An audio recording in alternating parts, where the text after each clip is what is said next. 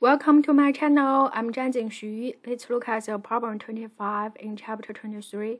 Chapter 23 is about electric potential, right? So there we need to find the electric potential for a point charge at a distance 0.5 times 10 negative 10 meter. So we write the distance r as there, and then the point charge is proton, so it carries 1 unit positive charge. So we write it there. Now, as we know the electric potential for point charge, just Q divided by 4 pi epsilon naught R. Input all the known quantity, you can get answer there. The second one tell you what is the potential energy of an electron at this position.